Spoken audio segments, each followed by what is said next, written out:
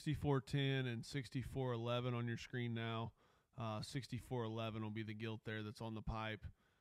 These pigs will be sired by Trick Daddy. Their mom is a Snafu. Lock It Up, and that sow would have been a littermate sister there to Rockstar, so that would have been the Farnham sow that was legendary there in the industry for several years.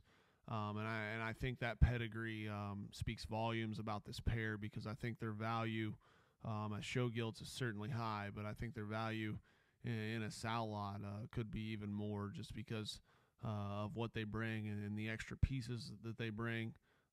That look and that head and neck and that extension, I can tell you, is generations old in the sow family. They stamp that every single time.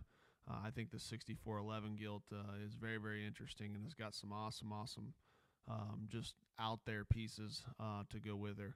6410 will be the smaller gilt there. That's the full belt. This one is built for speed, as you can tell on the screen. She takes a big long step and is comfortable. She's dense and bold in terms of the top side of her shoulder. I think that's a gilt that can work her way into the bottom side of Division II there at OYE, or even if you want to set back on her and show her as a heavy in D1.